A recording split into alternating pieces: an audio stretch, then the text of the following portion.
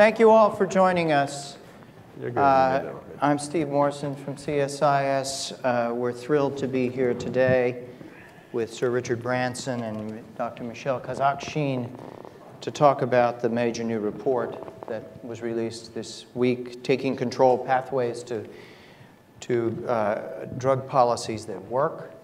I'm going to offer a few opening remarks and introduce our two speakers, and then we will hear from each of them in sequence, and then we'll have a conversation, and we'll invite you in the course of the program to offer your own comments and questions. We'll have folks here in the audience that from our staff who can bring microphones to you. I want to offer special thanks to a number of folks here and with Virgin and with the Global Commission, who've been very helpful in pulling all of this together. Sahil Angelo, Joe Jordan, Beverly Kirk, Carolyn Schroet from CSIS, Khalid Tanasti from the Commission, Helen Clark from Virgin Group. We're very honored to be able to pull this together.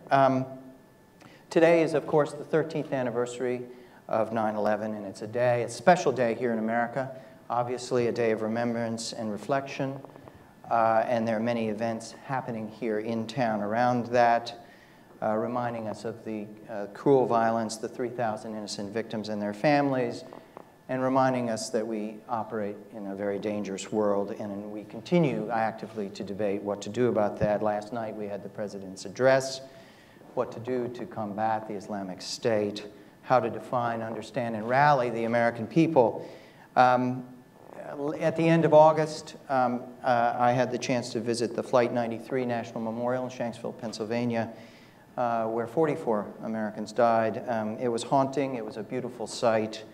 Today is the dedication of the Congressional Medal of Honor for the victims, to those passengers who died.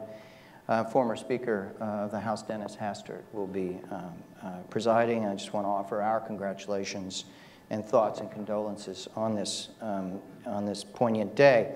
Why are we here today? We're here to talk about this newly released report. It was released just 2 days ago in New York City, and we'll hear from Michel and from Richard about what happened in New York and what they see going forward. At its core, this effort is a culmination of several reports. The Commission was formed in 2011, put out a major initial report, which is a critique of the war on drugs, put out a second report talking about HIV, AIDS, and hepatitis C, and this is the third major report. It's looking towards the 2016 UN Special Session on drug policy. It's trying to shape that debate, and it takes things many steps forward, and we'll hear about that in terms of the debate. It's pushing for decriminalization, for regulation, for a strategic refocus of efforts to control, disrupt, interdict drug trade. It's one of the things that's very striking about this commission is the impressive array of statesmen and stateswomen that are assembled within the commission and standing by it and contributing to it. President Cardoso, former Brazilian President Cardoso, chairs the effort, and there are 6 other former heads of state, almost all Latin American.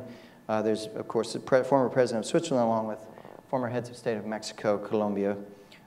Portugal is included. Kofi Annan, former UN Secretary General, former Secretary of State George Shultz, Federal Reserve Head Paul Volcker, Louise Arbour, former head of the UN Human Rights Commission.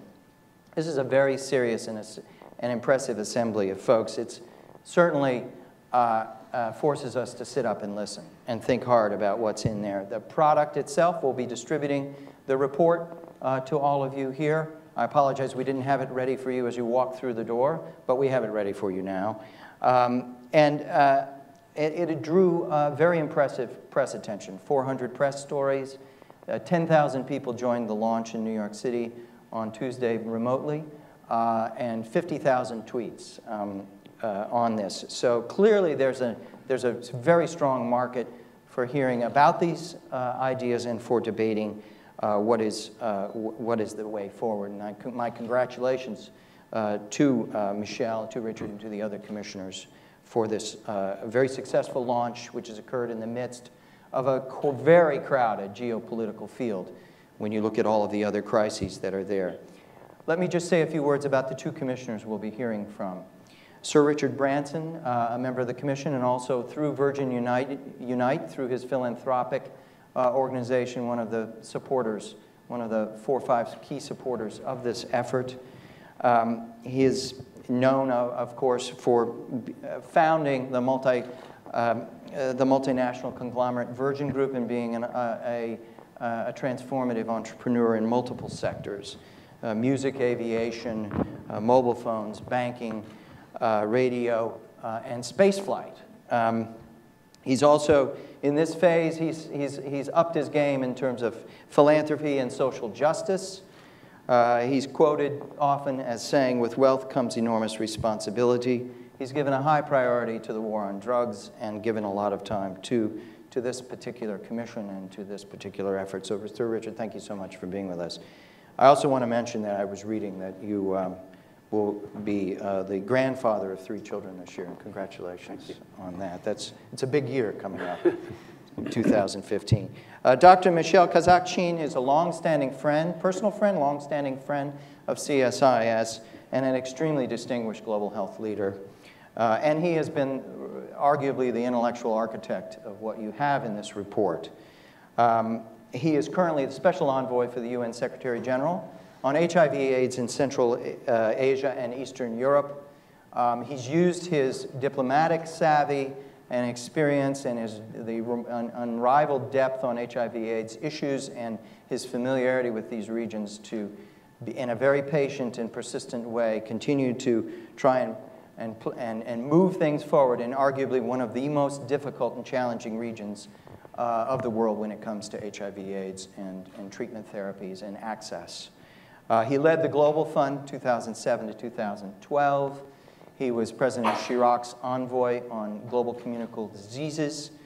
He headed the French Agency on AIDS research. Just a remarkable career. We'll hear from each in a moment about the Commission. I want to just say, as a point of background, in March, we brought together Michel.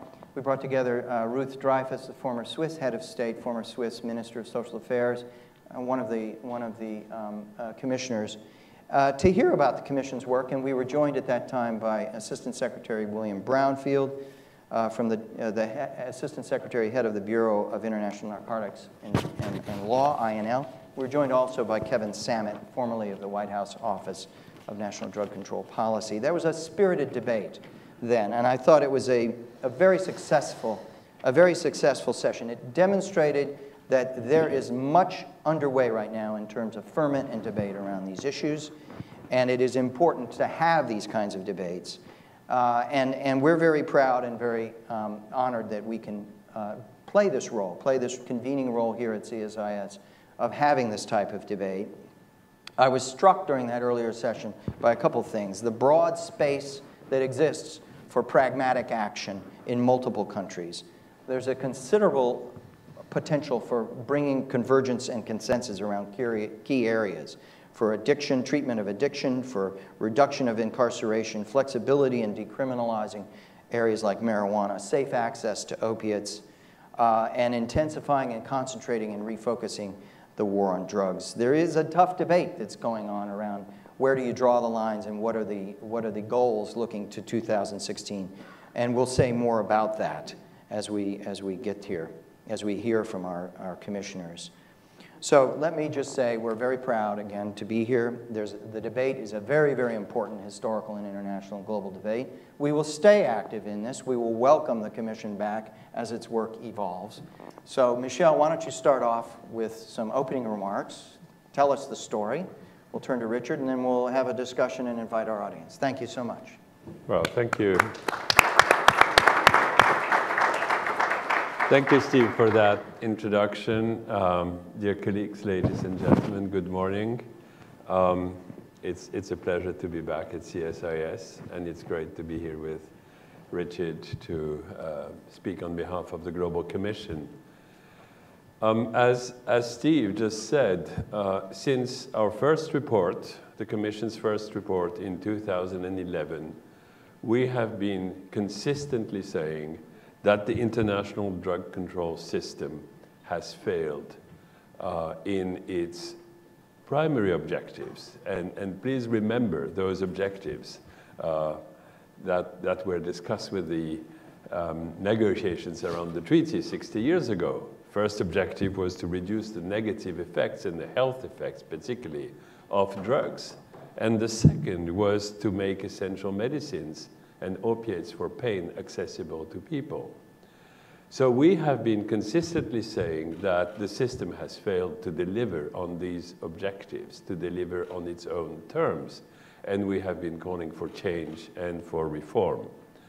We've also been saying that not only has the system failed on its own terms, but it has actually generated harm.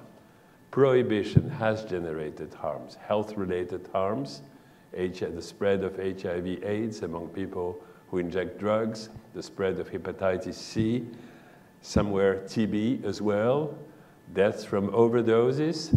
It has undermined human rights, and it has generated violations and abuse in terms of human rights all over the world. It has been fostering crime and allowed a huge criminal industry to grow, a 100 billion business. It has undermined development in a number of settings, and it has basically wasted billions of dollars that could have been spent in more intelligently. So 3 years ago, we have called for an open and frank, evidence-based debate on these issues. We called it Break the Taboo.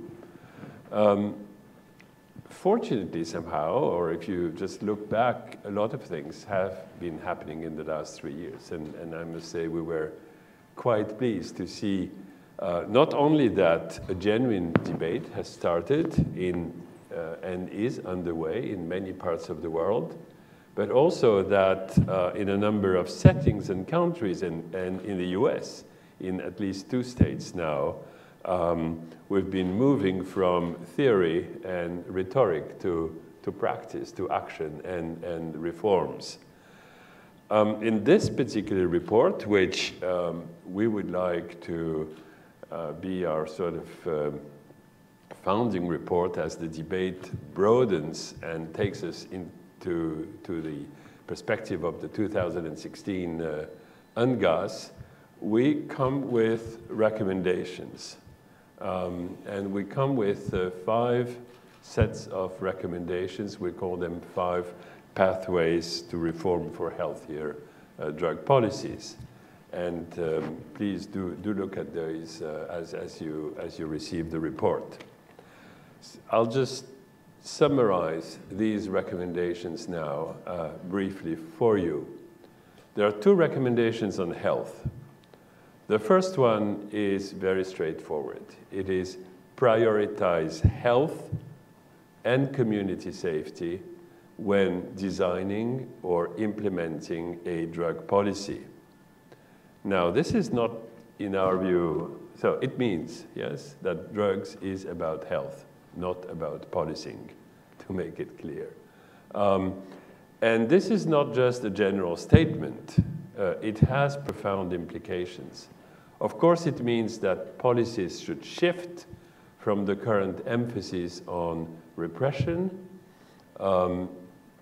and prohibition law enforcement onto promoting health and safety of communities.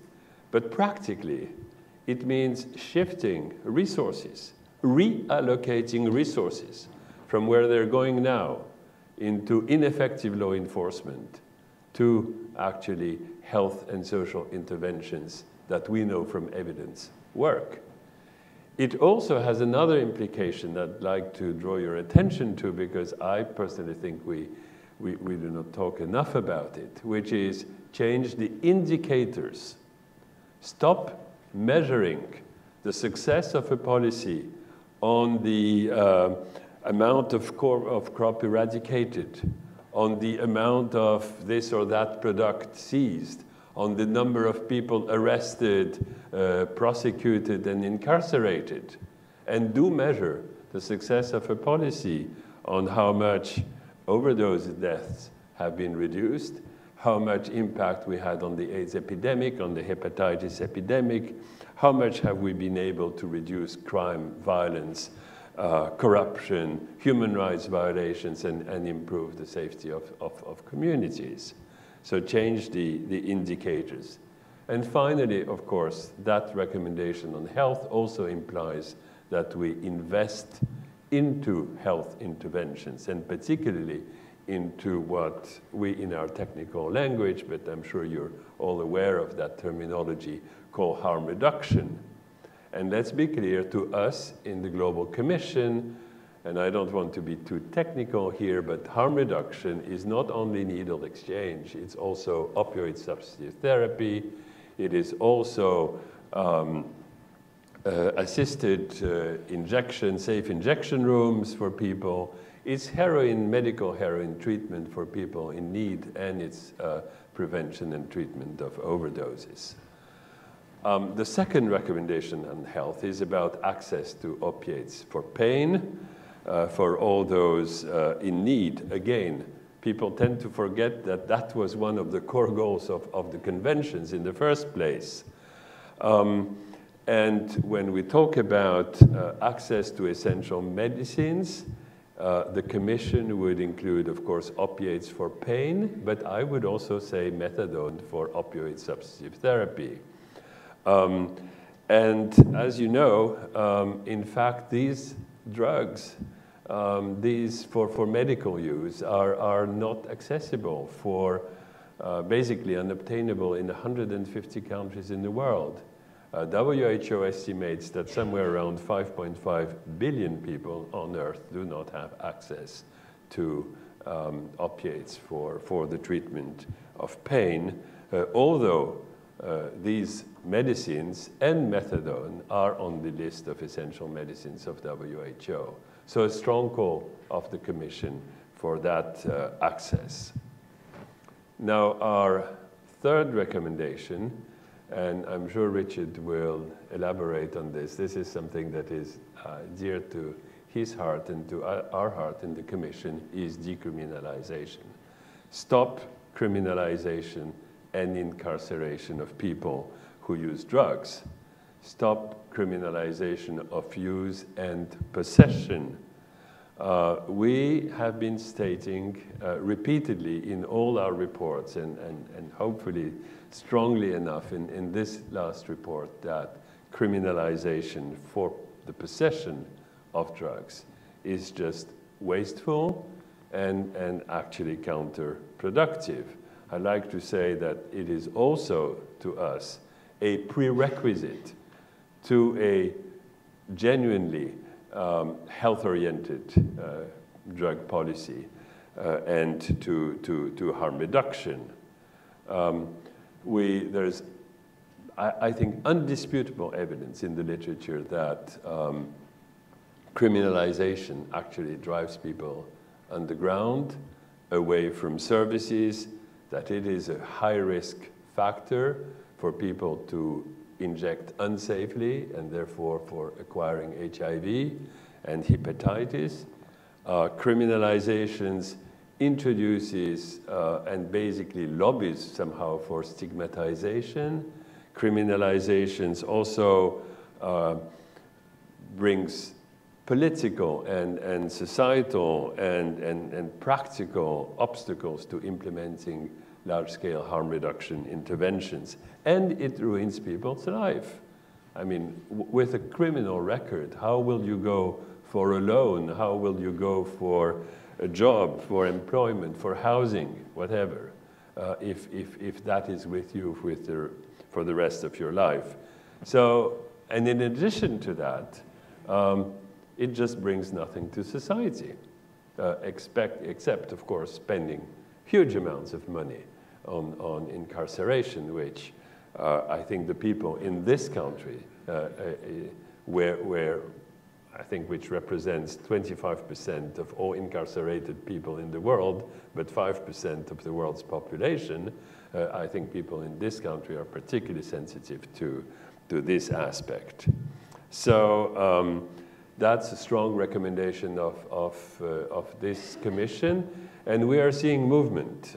I understand that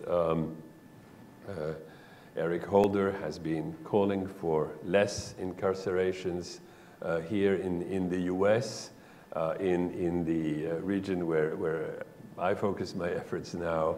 I have seen recently quite dramatic changes, for example, in Georgia, which was also with the US one of the highest incarcerating somehow countries in the world. We're also saying, that's another recommendation, that of course law enforcement should be more strategic. Currently, it is really predominantly focusing on the sort of lowest down of the drug supply chain, arresting small dealers, mules, but actually the big fishes somehow escape the system, and there is a need to really focus enforcement resources on the most disruptive, the most violent, the most problematic elements of the trade, and together with a much more stronger international effort against money laundering and corruption. And our last recommendation, our last recommendation I'll come to, it's about UNGASS, but our last sort of conceptual recommendation, and for those of you who've been following the work of the Commission, this may be somehow new, is about introducing regulated markets for drugs, and basically put back governments in control. And this is why the title of the report is Taking Control. It means taking control from organized crime and give it to governments. And the way to do it is responsible legal regulation. And I'm careful about the wording here. I wouldn't go for legalization, because legalization may be understood or wrongly understood as, oh, these guys in the Commission, they want, you know, every drug to be available free for everyone from one day to the next. No, we actually want a strictly regulated system. And I'll just build on what Louise Arbour was saying in New York 2 days ago. She was saying, I found it remarkable, that if we were to just forget the past 40 years, if we were today to meet and to design a system, an international drug control system, as we know, we are handling potentially dangerous food, medicines, tobacco. Would we think of prohibition as the way to go? No. We would think of a sophisticated, regulated system for governments. Prohibition would be the last, hypothesis somehow on the table. Just think of how we handle potentially dangerous substances and products generally, be it cars or anything. It is through regulation. And regulation could actually help governments control everything along the line, from production to the product itself, its dosage, its quality, its potency, its price, its packaging. It could be about vendors through licensing. It could be about marketing, branding, advertising. It would be about the outlets. It could be about access, restricting age of access, restricting licensed buyers and so on, or medical prescription. All of these, there's a huge number of options there that can be used. And I think that's why we will follow with a lot of interest, of course, what's happening in Colorado, in Washington, in Uruguay, and also in New Zealand. Let me, I keep talking about New Zealand because I'm quite fascinated with what's happening there. You may know that in New Zealand, the parliament has voted a bill by which amphetamine stimulants, like stimulants, ATS as they're called, can now be regulated. That if you're producing one of those drugs, you can basically submit a dossier to the authorities, just as you would do with a medicine, and with documented adverse events, with documented content of the drug. And if the dossier is somehow accepted, there's even discussion about animal experimentation, just as for a medicine, then it can be sold in adult shops to people above the age of 18 up to a certain amount. So this is, to me, the very sort of thing that we need to move to, because in New Zealand, apparently, people consuming will be more interested in using stuff that they know what it contains rather than whatever comes to them on the streets. We're conscious that talking about regulation is not an easy thing. There's no simple blueprint for regulation. That will be done by, at a different pace from one country to another. What substances will be regulated or not regulated will depend on governments and context. We're coming here with a principle. And I'll just end by recalling the discussion we had here at CSIS with Ruth Dreyfus in April or May, and that Steve mentioned, and he also mentioned in his remarks, that the current system, the conventions, have what we call flexibilities. Yeah? So there's a lot that actually you can do within the conventions. So the position, let me be clear, the position of the Commission is that we encourage countries to use those flexibilities to experiment new pathways. I talked about New Zealand, Uruguay, Colorado, Washington. Experiment and then build an evidence base. But somewhere we're saying that ultimately responsible legal regulation is not compatible with the current international treaties, and that they will have to be renegotiated and revisited. That it will maybe happen in 15 years, in 2030, I don't know. But by any means, and I'll end on this, we wish 2016 to be the sort of turning point where the world comes together at the UNGASS and hopefully acknowledges the failure of the current system and really moves, and that will be through language in the final resolution, moves to change and to reform. Thank you. Thank you very much, Michel. So, Richard? Thanks, Michel. Thank you very much for inviting us today. I'll keep my remarks short because I always think it's better to get on to the questions and answers. I think the war on drugs has been going on for 40, maybe 50 years. And I think it's quite easy to see the damage that war has done to societies everywhere. In some countries, really quite frightening what the damage has done to individuals. It's done damage to drug users, it's done damage to their families, it's done damage to their communities, and the Drug Commission believes it's time to support an alternative approach to the prohibitionist framework that has been in effect and been so ineffective for decades now. People who use drugs, in the Commission's view, should be treated with compassion rather than being criminalized. And yet every day people around the world continue to suffer as a result of prohibitionist drug policies. In Russia, repressive drug laws fuel the HIV epidemic. and in Southeast Asia, people who use drugs can be forced into compulsory treatment, which often involves beatings and torture.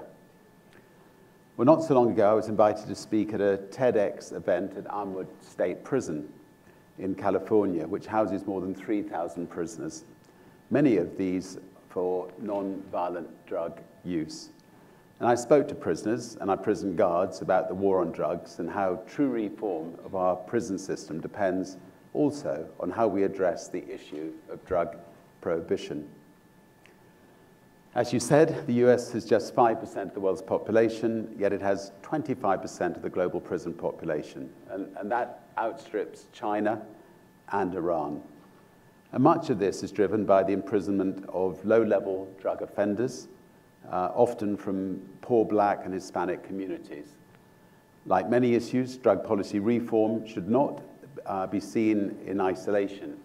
It has the potential to affect fundamental change in other areas like the penal system or in reducing the negative impact of policing on certain communities. If drug policy, which costs $100 billion annually, were my business, I would call it a failure and I would have shut it down long ago. We're wasting way too much money, way too many other precious resources on incarceration, when we could and we should be spending these resources on education, vocational training, re-entry, and in the case of drug users, on treatment and proper medical care. Let's also not forget the cost of the war on drugs. In the UK, for instance, the government's own figure estimate that annually, somewhere between 1.5 and 2.5 billion pounds is spent on the enforcement of both drug supply and possession offences. What's more, the UK has one of the highest GDP spends in Europe on drug law enforcement, yet has among the highest rates of drug use in Western Europe. Looking at this as a businessman, I say that's been a pretty bad investment. It's time to try a new model. There are alternatives. As a member of the Global Commission on Drug Policy, I've long advocated for the use of non-criminal sanctions for drug possession and for countries to consider regulating drugs to take the market out of the hands of criminals. Countries such as Portugal, the Czech Republic, some states in Australia have all implemented diversionary schemes away from the criminal justice system for possession of drugs. In these countries and states, drug use has not increased, and individuals who are not criminalized have better outcomes in terms of employment, accommodation, relationships, and so on. And perhaps most importantly, they are less likely to come in contact with the criminal justice system, closing the revolving door of recidivism. In Uruguay and two US states, Colorado and Washington, cannabis has been regulated and is subject to varying quality, age, and access controls. These reforms should be applauded. Not only does it undermine organized crime, it reduces the number of people at risk of criminalization and therefore at risk of imprisonment. As I've said, drug policy reform is not just about drugs. It is about much wider societal issues that we should all be concerned about. In 2016, world leaders will meet for a global summit on drugs at the United Nations. We need our politicians to be brave. We need them to look at alternatives to the current repressive policies. Thank you. Thank you very much.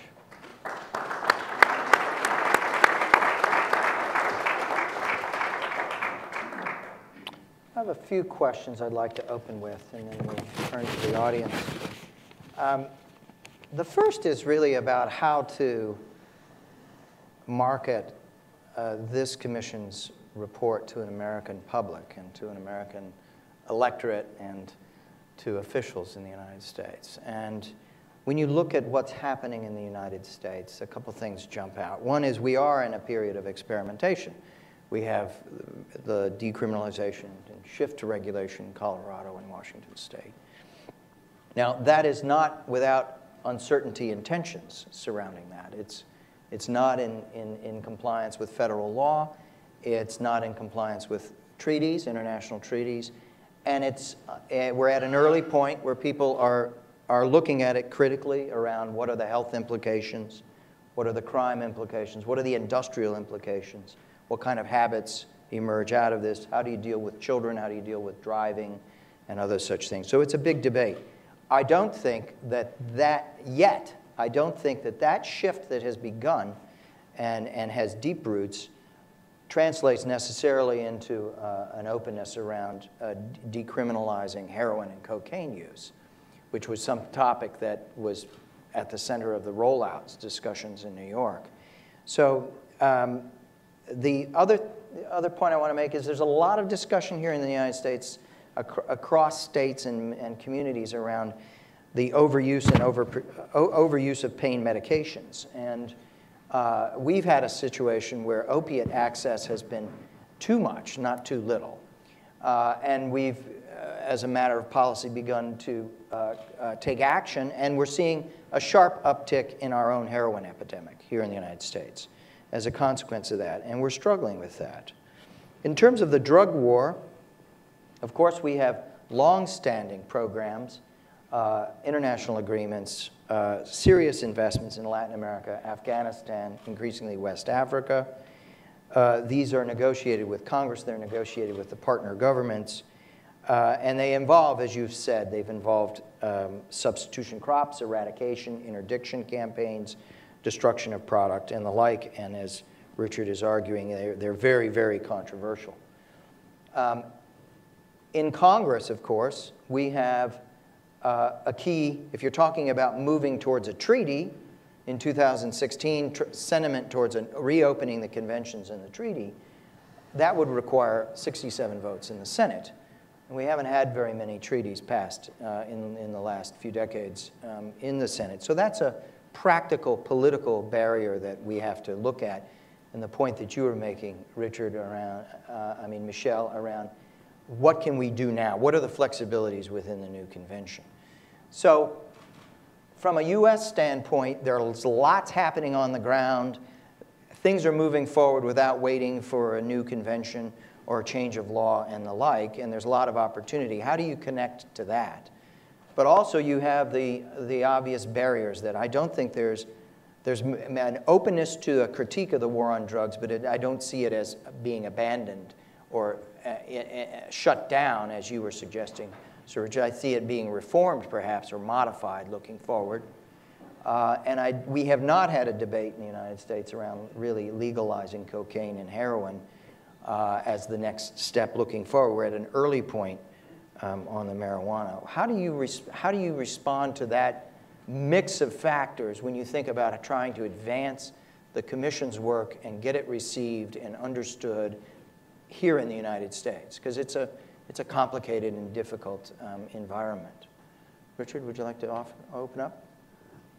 Well, first of all, I always find there's a danger that we always come back to America, and obviously there's a big world out there, and the Global Commission are trying to stop people executing people for taking drugs in some parts of the world. So, and I think a country like America should be setting an example to some of these other countries like Russia and China and some of the much more oppressive countries.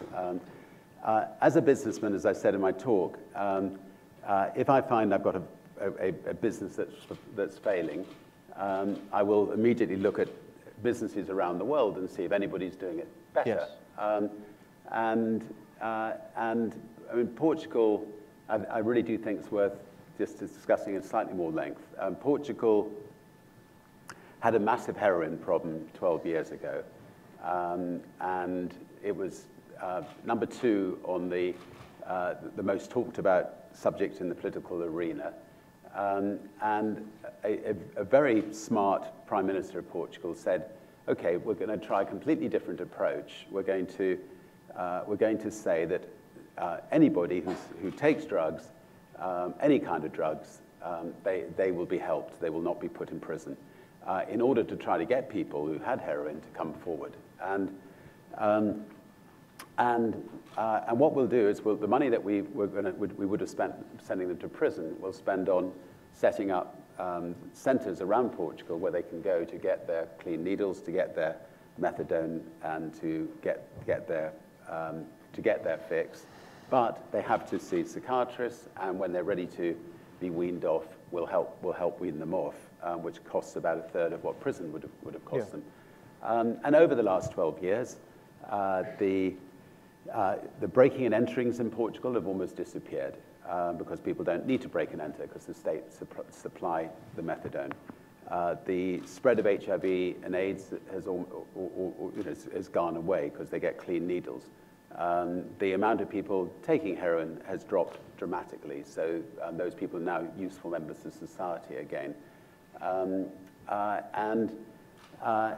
the problem has dropped from number 2 in the political arena to number 17 in the political arena. Yes. It's almost non-existent. Yes. And the amount of money saved by the Portuguese government on prison costs has disappeared. So, so when you have an example like that, you've got to get out and let the public know about it.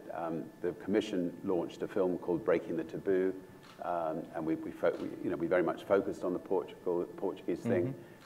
We've got out there. It had nearly 1 million people watching it on the internet, and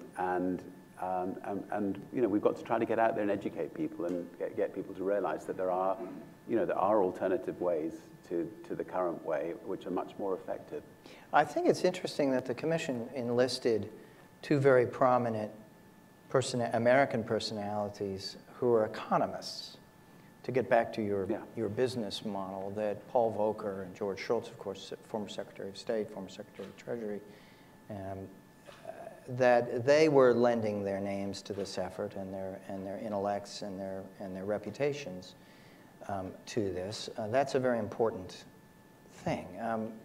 Michel, how do you see what is the strategy for bringing this commission, connecting this commission to Americans in American debates? I agree with Richard. This is a global issue, and we need to be global in our outlook. But since we're a Washington-based think tank and we speak to an American audience as the first order of business, I felt like the first question needed to be about how do you sell this to Americans? This audience here is predominantly American. I wish that Paul Volcker, who actually joined us on Monday in the plenary meeting of the Commission, could have been here today to, and I think we Europeans, feel a little uneasy to talk about the US. But let me say a few things. First, I fully support what Richard just said, because our point is we need to build the evidence, and we need to make the decisions and to present to the public opinion the evidence. And that will be very difficult. It will take a lot of time. Let's not be unrealistic there. But let's stop having a debate that is exclusively built on preconceived ideas, on ideology, on evilization, if such a word exists, of drugs as evil, and let's have a reasonable debate. I personally think, again, thinking of how we deal with, I shouldn't say arms in this country, but let's say car safety, tobacco, medicines, alcohol, with the failures and the successes worldwide and in this country. Alcohol, of course, is a key example. I mean, this is the country recognized the failure of prohibition. And though it's going into prohibition on drugs instead of regulation. So I think that's a key angle. Build an evidence base and then draw the parallel with the way the society and the American society handles potentially dangerous substances. Second thing, of course, is learn from experience. So experience outside the US. Richard mentioned Portugal, which is a shining example to us, but also basically when it comes to harm reduction, all Western European countries where there's no more infection with HIV of any person who injects drugs. 0. Problem solved. Look at the Czech Republic that has decriminalized. Look at Switzerland that has these safe injection rooms and medical heroin-assisted programs. Look at the success of Australia that really has contained to a minimum the AIDS epidemic. by large-scale interventions from the beginning. Look at Uruguay now, and of course Colorado states and Washington. I understand that Colorado and Washington are taking slightly different approaches, so the two experiments will be interesting to follow. There's Colorado will help us see the risks of over-commercialization somehow. Washington goes a bit more regulated, and then take the best of the models and learn the lessons too. And of course you mentioned heroin, and the Commission is not coming with any, we're not entering specific products here. We're saying this is the principle. We believe a responsible legal regulation is the way to go, and it will be up to the people and to governments to decide on which are the substances and when that they want to move to a regulated market. For the US, learning the lessons from inside and outside means really accepting and acknowledging these flexibilities in the conventions. Mm-hmm. And as you said, what's happening in Colorado and Washington is against federal law and against the international conventions. Well, maybe it's not. Well, no, I mean, that's a discussion about the flexibilities. But fortunately, but somehow it can squeeze in. But safe injection rooms and medical heroin in Switzerland was also in that situation. So you have to discuss with the international community. But what I meant is that the very fact that the US, the federal government, the administration here, has accepted this to go on means that they acknowledge the flexibilities. And I personally find this openness in mind remarkable. And that's the way to go. Learn, build the evidence base, and move towards reform based on what's... I mean, in our previous report, we said we wanted different states, different countries to experiment with different approaches. Yes. The current approach does not work. It does an enormous amount of harm. The more experimentation, the better. And then we can see which systems work and which are not working, and then adopt the ones that work. Yes. And in a sense, that's what's happening, which is to be welcomed. Yes.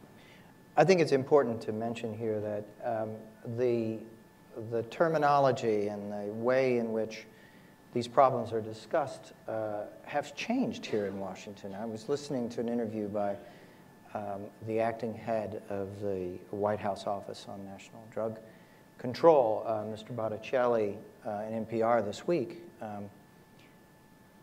emphasizing humane compassion, emphasizing addressing addictive disorders in a new and different way. There's a consciousness, a change of consciousness, and this is a person who also himself is a freely admitting recovered alcoholic, who personally has lived through this. So it's a very interesting period. I'm going to come to the audience in just a moment. I want to ask you both, what would success look like in spring of 2016 when you have when the UN special session comes together?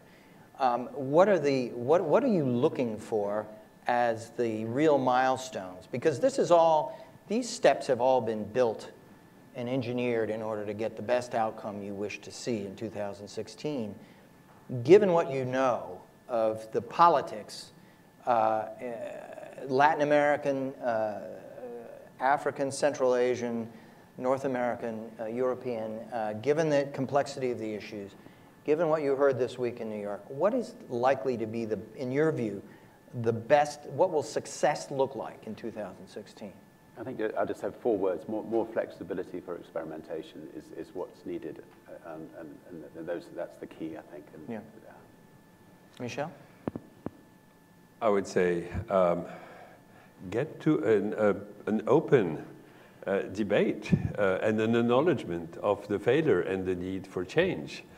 Because 2016, this is what the United Nations General Assembly has failed to do so far. If you look at the outcome of the 1998 session, the last summit, it said, okay, let's try harder on prohibition. And that's the way we will get to a drug-free world, you know. So acknowledge the fact that a drug-free world is an unrealistic goal, acknowledge the failure of the current system, and engage in a reform system that would prioritize health based on the flexibilities. Of course, we're not saying, Steve, no misunderstanding here, that we would hope that the summit in 2016 will discuss renegotiation of the treaties. We're just saying that ultimately, again, legal regulation is not compatible with prohibition. I mean, that's... Yes. At the core, it would seem to me, is Latin American leadership, right? The Latin American governments are the former heads are the dominant constituency within this. They are the countries that are most at the crossfire of all of these phenomena that you're talking about. I would think that in 2016, if you see this commission give political cover to the leadership from Latin America to come and say things differently, when you were saying about greater flexibility, I would say if you see significant shifts happen in Latin America on liberalizing, regulating, and refocusing the war on drugs, the three things that you're arguing for in your report, that would be success, a shift. And using the commission to empower and cover and galvanize that sort of movement, it seemed to me that's your greatest win. The audience is probably familiar with the OAS report a year and a half ago. Yes, I agree with you on moving Latin America is somewhere at the forefront. Yet, good old Europe, you know, has a number of good examples. And when it comes to prioritizing health and decriminalizing, I see movement elsewhere. I see movement in some of the countries east of the EU and west of the Russian Federation. I see movement in Ukraine. I see movement in Moldova. I see movement in Georgia. I see movement in West Africa, where Kofi Annan launched this year the report of the West African Commission, in Indonesia. And so, you know, prioritizing health and decriminalization can bring quite a broader constituency than what we're... Thank you. It's quite interesting that in the Caribbean, I've spoken with a lot of Caribbean leaders who want to make a move in the Caribbean, but are frightened that their citizens will be punished when they come to America by immigration or customs and so on. Obviously, what they're all looking at is what's happening in America. I mean, I think I don't know how many states have now got medical marijuana, but maybe 25. 22. 22. I mean, it's quite a lot. And once the pendulum starts swinging in that way, then, you know, America's going to lose its authority to, I think, to stop the other countries doing what they want to do. And I think the pendulum's getting to that stage where I think other countries will just say, if America can do it, we can do it too. Thank you. Thank you so much. Let's take 3 or 4. We'll take 4 comments and questions. Please be very succinct. As long as you can remember them. I will play them back to you. Be very succinct. Offer one major intervention, please. Down in front here. Please introduce yourself, and then right behind, and then we'll take a collection here in the front, and then we'll move over. Yes, please. I'm Mitzi Worth. I'm with the Naval Postgraduate School. As I listened to you, what I felt as a citizen, I wanted a consumer report. I wanted you to list all the countries and all the conditions they're all in, and have it accessible for all of us to learn. If one has to go and figure out the details, it's too hard. And secondly, if things are changing, you want to keep your consumer report information up to date. And I would call it learning from others. Mm-hmm. Thank you. Just behind. Just a very good idea anyway, thank you. Yes. Andrei Klepikov, International HIV/AIDS Alliance in Ukraine. My question is about opponents. countries like Russia, which are not only exercising their repressive policy in Russian Federation, but with aggressive annexation of Crimea, actually 800 of opioid substitution therapy patients were cut overnight from life-saving treatment, and 20 of them has died already. So this is an example how important emergency reaction should be on the countries with the most dissonating policies. And my question is, does the Commission consider this task as its task, and is there any plan, say, action plan for 10 countries with the most dissonating policies? Thank you. Right out in front here, please. Take two more and then we'll come back. Dana Weckesser, Global Health Partnerships Consulting, Baltimore, Maryland. This question is directed to Sir Richard Branson. Other than your leadership and your representative of the corporate sector, are there other corporations taking the lead, not in terms of just advocacy, but in terms of HR policy for a drug control? And also, can you address Ibogaine? I think it is called. It's a drug that's used to actually treat people who are addicts, and it's successful, but yet it's illegal in the U.S. Okay. Right here in front, Sahil. Hi, David Borden with StopTheDrugWar.org and the Drug War Chronicle newsletter. My question for any of the panelists has to do with the ramifications of the treaties in their current form, assuming that it is going to take longer than the next 2 years to get them changed. What kind of constraining impact, in practical terms, is this likely to have on countries that might consider legalization or non-prohibitionist systems nationally, not just in individual states as we've had here? Can we expect to see any more countries do as Uruguay has done and just go for it? Should countries do that?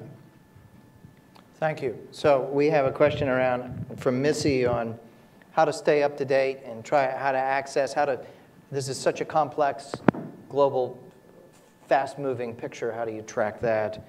On the Ukraine question, how much does that figure within the Commission's work? Can we do it one at a time? I mean, on the first point, I think it makes a lot of sense. And I think the Commission, I mean, the reports, yeah, to an extent touch on these issues, but we need to be more thorough. Precise, thank you. And we promise you we'll do better, and commit our team to work on that. It's a very, very good idea. On Ukraine, I'm going to Kiev tonight, and we'll be meeting a lot of business people over the next couple of days, and you know, we'll definitely follow up on that. I don't know if there's anything more you can give us before I leave on that, but that would be great. And then on the other corporations? Corporations. I would say that pretty well every business, every business person I talk to, you know, believe pragmatically this is a sensible approach, and the current approach, it doesn't make sense. And I do believe in this day and age that business people have got to speak out more, and they shouldn't just leave it to you know, politicians and the social sector to do issues like this. They should actually confront issues like this and say what they think, and not be afraid of saying what they think.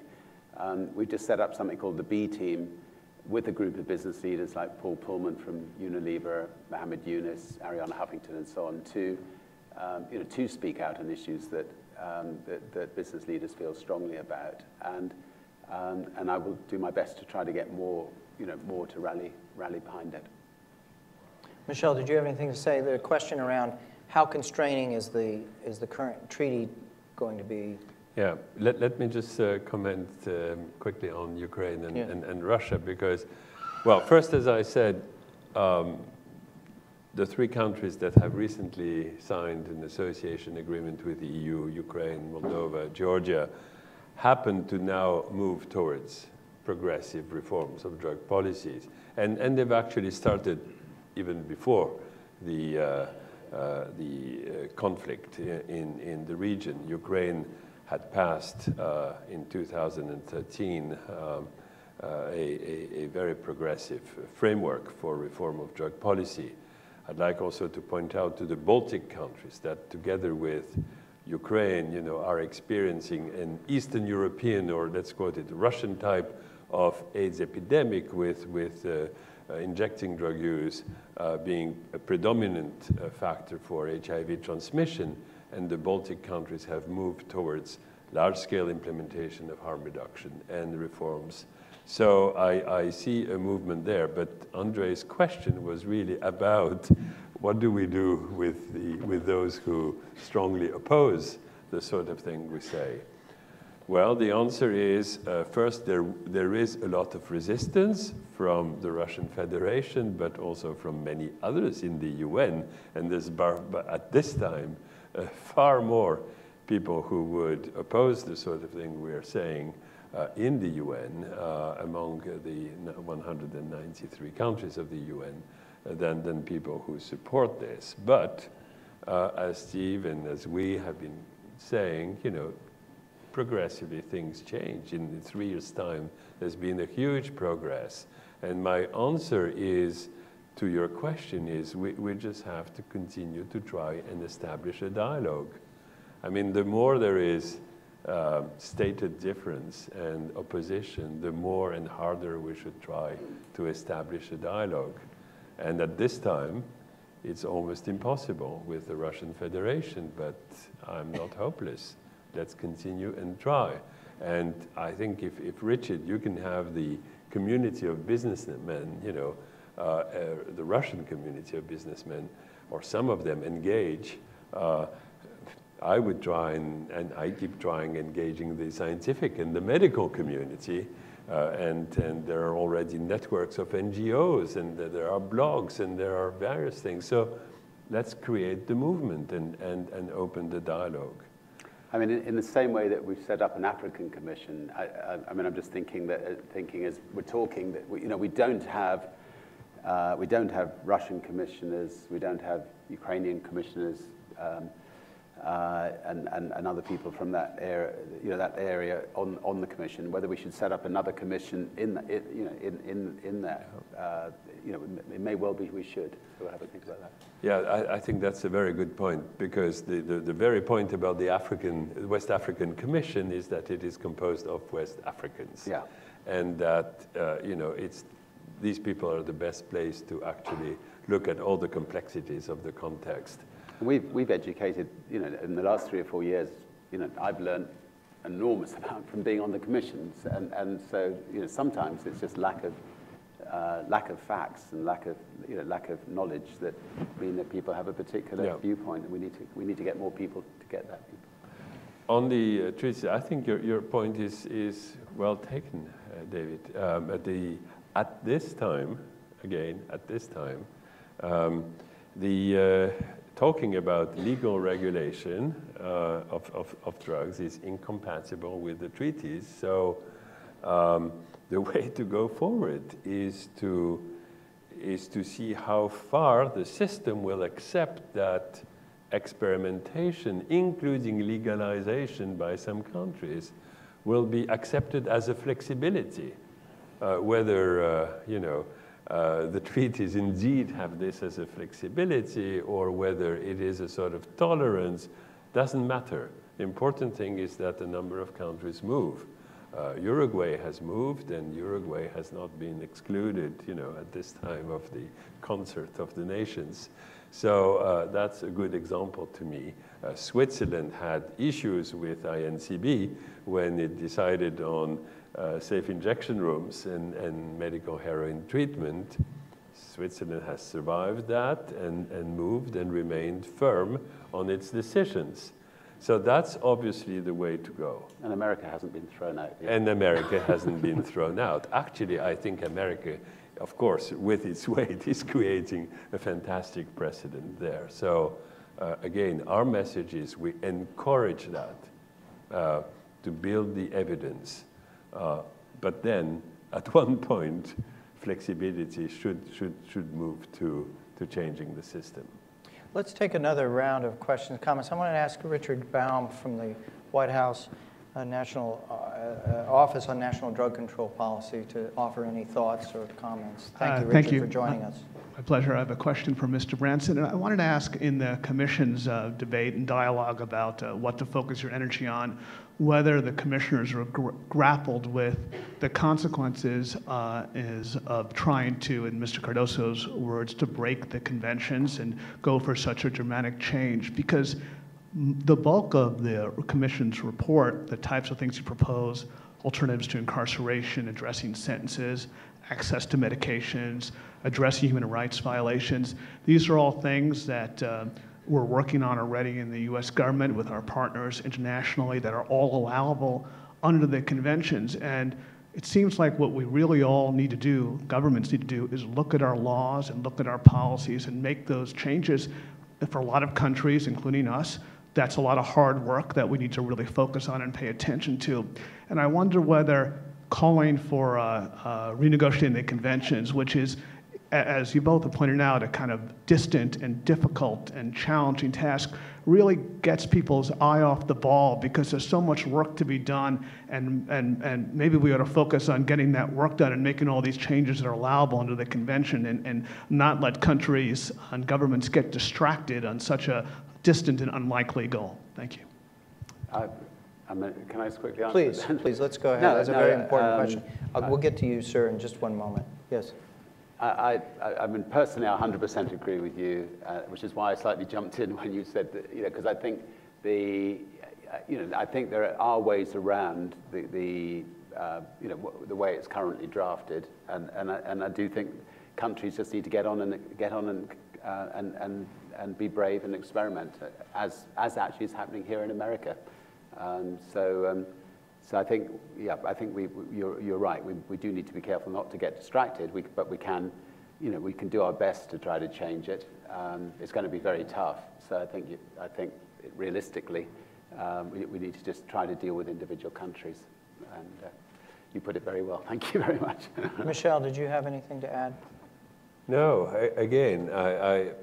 I don't want people here to misunderstand the Commission or think that I think we're very consistent.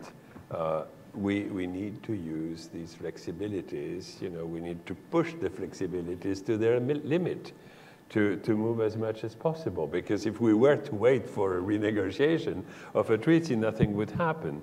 What I'm just saying, and what the Commission is saying in this report, is that ultimately, if we want to move to legal regulation of drugs, that's not compatible with a very basic prohibition paradigm. So we'll have to think of revisiting the treaty. We have a few more minutes, and then we're going to close. Martin, did you have, and this gentleman right here? I love the hat. Did you? Thank you. I was going to say. Howard Wooldridge, co-founder of LEAP, Law Enforcement Against Prohibition.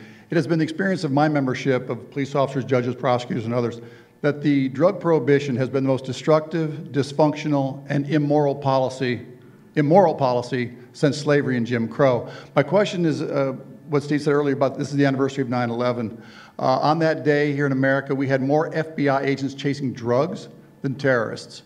Now, they quickly switched many thousands over to anti-terrorism, and the anniversary of 9/11 and just recently, of course, 7/7 in the UK, I would like to just point out that every hour my profession spends chasing a drug user or drug dealer is an hour we don't have to chase terrorists who are trying to kill us. Moreover, we have been a mosquito on the butt of an elephant. We have never reduced availability in the history of the 43 years and $1 trillion.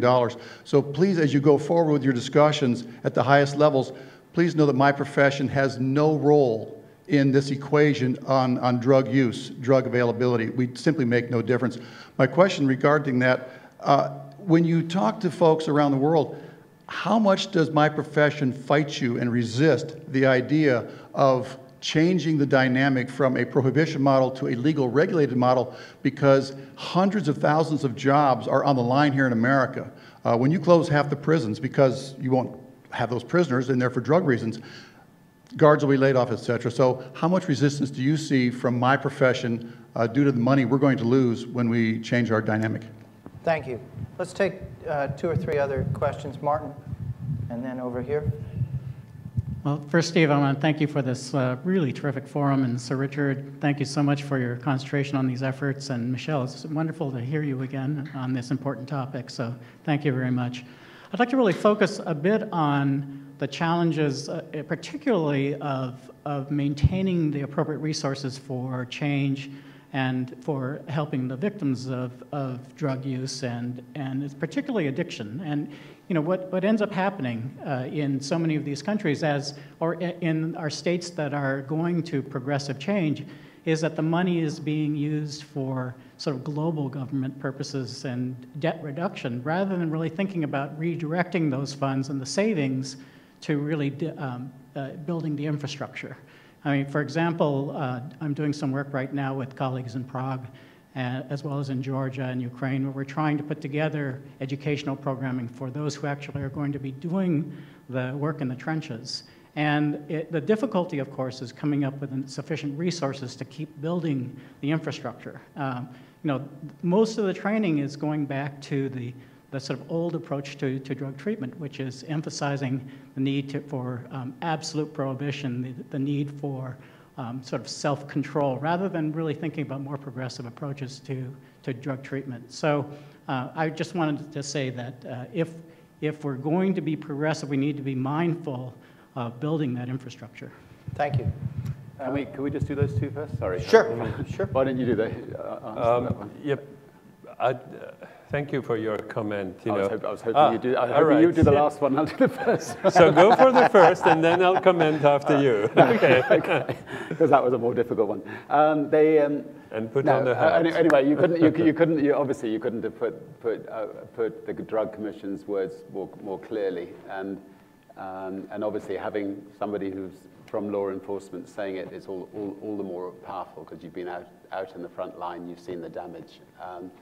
I mean, I think that generally speaking, when you talk to law enforcement officers one-to-one, they all believe the law is an us, and they disagree with it. But there's no question that there are organizations that lobby to keep the law in place, that maybe that run big prisons in America and make a lot of money out of it, but I think what we just need to get across is that you don't have to be you don't have to be a prison warden for the rest of your life. There are other jobs out there, and if we can start closing down the prisons and maybe moving some of those jobs into drug rehabilitation, getting people well again, getting them back on the streets. I mean, there's plenty of alternative work now, being created, and it's certainly not a good reason to keep a archaic law in place which does so much damage. And I was going to say, I've been hearing about remarkable examples of police officers and law enforcement officers actually moving into serving as health-promoting agents. I've heard a lot about the Seattle program, and at the World AIDS Conference last July in Melbourne, we had a session with police from Vietnam, from Nigeria, from Ghana, from the US, Seattle, and I understand there will be a conference in Amsterdam in November or October, exclusively devoted about how actually the police, when it gets to a person on the street that they would arrest for possession, consumption, carrying, depending on the context, how in fact they could serve as the agents to help bring that person to a health facility rather than arrest them and have them in jail. So we should also think about the police as helping our goal of promoting health and reducing harm, which is another way of looking at what you're saying. I would fully take your point. There are huge efforts in investments in infrastructure and education and training are needed, and these will be almost impossible or still extremely difficult, while in some regions of the world the paradigm of prohibition, as you said, is so strongly embedded. But there are regions, in Kyrgyzstan, for example, as you know, there is a police academy that, again, trains law enforcement people to help promote harm reduction. It's a long effort. Thank you for Michel, your in the Commission report, there's a number in there in terms of tallying up what the price tag would be for programmatically making a higher level of investment. I think it was $3.2 billion. Yeah, but we're saying the money is there. We're saying we need no money. We're saying reallocate money from silly, ineffective interventions in law enforcement into useful. Let's take another question or two here. Yes, please. Hi, my name is Masaibi. I'm an intern at Futures Group. And these are kind of general questions. But I know that, Michel, you mentioned that you wanted to give control back to the governments. But in countries that are known to have like corrupt government systems, what measures will you take to kind of ensure or at least monitor transparency and accountability and also like proper resource allocation? And also on a personal note with drug users, do you think that rehab services will be enough, when there's other barriers such as structural, societal, and economic determinants that really affect individuals on here in the U.S. and in developing countries? Thank you. Do we have any other questions? We'll come back. Yes? I'm Evan Novalis of IMA World Health, and I just wanted to ask, what are some of the difficulties you've had reaching out to people or looking at public opinion? Is it certain types of drugs, or is it the sort of difference between criminal behavior or seeing it as a health problem? Thank you. Why don't you start on this? Okay, so I'm sorry, I've forgotten the first part of your question. The second was about rehab. Yeah.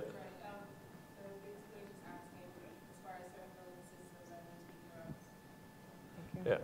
They're known to be corrupt. Like, how can you ensure that they'll monitor their practices and they'll have good transparency and proper resource allocation towards the plans, to reduce drugs and moving forward?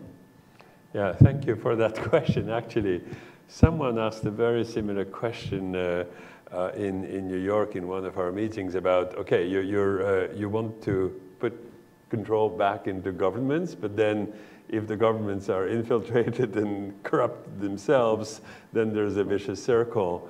I think the answer is what you said yourself is, well, first, I would say, of course, the risk is there. But second, the answer is transparency and accountability, two words that you have been using. And I personally believe whatever area of government you talk about, it is transparency and public accountability that will help. I do not believe in any reform action or whatever that the government would take and say it implements if it isn't transparent about it and if it doesn't allow for public accountability. So I think your point is well taken. Let's hope that the more transparency there is, the better the system will work. But we're not, but the risk you're pointing out to is real. On rehab, let me just quickly say that, and here it's more of a personal opinion. And more of a European message. Of course, if people can quit drugs, fine. If people cannot quit drugs, we have substitutive therapy that really reduces the harm. To me, the primary philosophy is not aiming necessarily at quitting drugs. It's at reducing the harms and having the people and the community be healthy and live the best life they can live. And actually, there is interesting evidence in the literature that if you're on the methadone program for years, you have more chances to one day quit drugs than if you're not on the substitution therapy. But let's not have the objective of quitting drugs through rehab as the #1 objective of treatment. Now, on the other point, so I would say that 90% of politicians I've spoken to individually agree with the Commission. I would say maybe 90% of policemen agree, 90% of businessmen agree. The 10% that don't agree, if you actually say to them, if you have a child who has a drug problem, would you rather they went to prison or be sent to a drug rehabilitation center? They quite quickly start agreeing as well, because they don't want their children sent off to prison, or if it's their brothers or sisters, if they have a problem, do you want them sent? So I think the overwhelming number of people individually agree with the Commission, and then it's a political thing. It's do they think they're going to get re-elected if they put their head above the parapet, and then the numbers drop off quite dramatically, and I think what we at the Commission have to do is try to help them politically, come up with wording that they can sort of sell to the public. If you talk about legalization, that's a difficult one. If you talk about treating drugs as a health problem, it's a much easier one. So presentation is critical. I mean, do you want your brothers and sisters to be sent to prison if they have a problem, an alcohol problem? No. I mean, so it's how it's presented, and that's one of the things we're trying to do, is to help work with politicians to get them to be able to present it better. Thank you. We've gotten to the close here. I want to offer just a few remarks. First of all, I should have said at the outset I had watched the TEDx video from the Ironwood prison visit, and that was very touching, I felt. And innovative. The voices of those prisoners were very moving, and congratulations on that. I think we've heard a lot of very positive things today. We've heard about an appeal. There's a certain hope and optimism and momentum, a sense of momentum around making the case for flexibility and for pragmatism and for experimentation across decriminalization, regulation, deregulation, and strategic focus to the drug war, and for a different kind of dialogue. And I just want to thank you and congratulate you on having really been so instrumental, both of you and the other commissioners, in pushing this dialogue forward. And I wish you the best, and I hope we can reconvene at the next correct inflection point to hear about the Commission's work and to hear about the broader debate. So please join me in congratulating. Thank you.